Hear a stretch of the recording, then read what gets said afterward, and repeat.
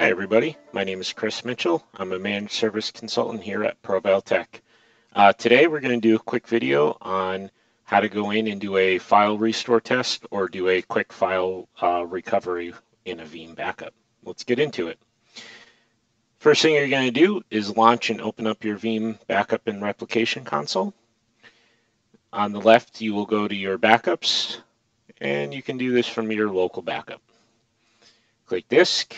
Find your backup set, find the machine you wish to recover a file from, right-click, go to Restore Guest Files, and pick Windows or Linux or other. In this case, it's a Windows machine. You pick the restore point you want to copy the files out of. Give it a reason.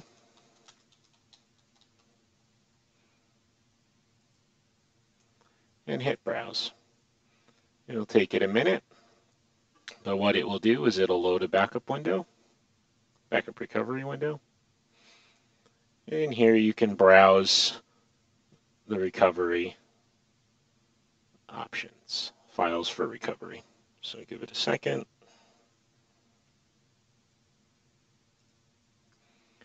Now that it's fully loaded, you can browse your files.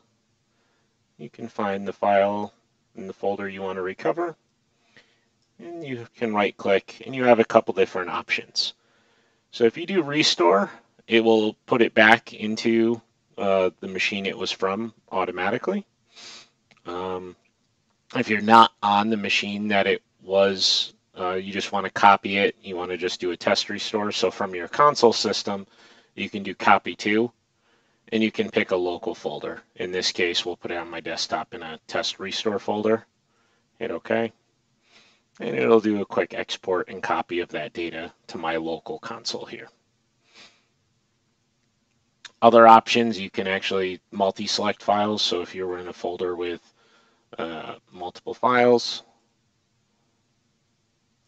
somewhere around here, you can multi-select files. There we go. So you can multi-select, do the same thing, copy to,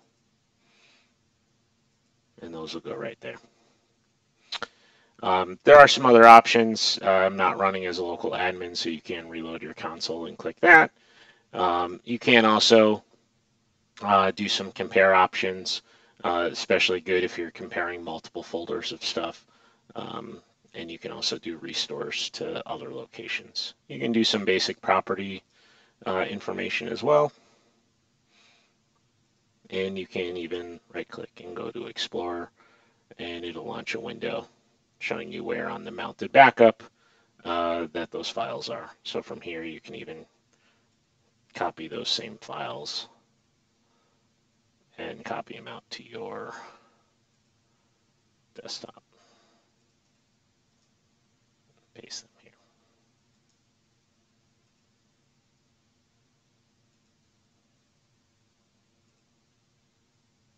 There you go.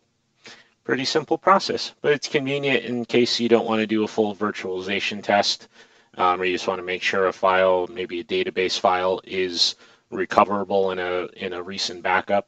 Very easy way to go in and grab a copy of a file from a recent backup. Thanks for watching. We share a new video each week to share our knowledge on ConnectWise Automate, Manage, or pretty much any other managed services product that you guys use. To learn more about what we do, please visit provaltech.com. There's a link in the video and in the description below. Have a good day.